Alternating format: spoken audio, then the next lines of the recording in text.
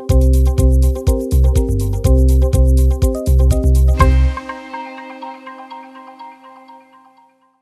my name is Jojo Mayer, and I'm a drummer, musician, and educator.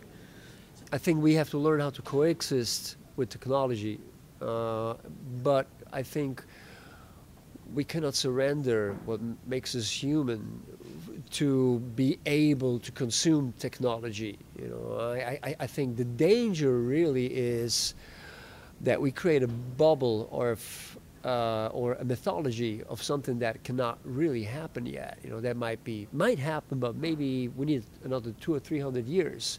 And I think AI is right now the catchphrase where everybody's trying to attach himself to it and create a narrative so he can contribute or be a part of it or exploit the magic of that word. And I think we need to be careful about that mythology, and we have to examine it really carefully. And I think art helps us to do this, or any sane deliberation and examination of what's actually going on. Because after all, art, what it really does is it calibrates our perception so we can understand what is going on. And sometimes that perception plays tricks on us.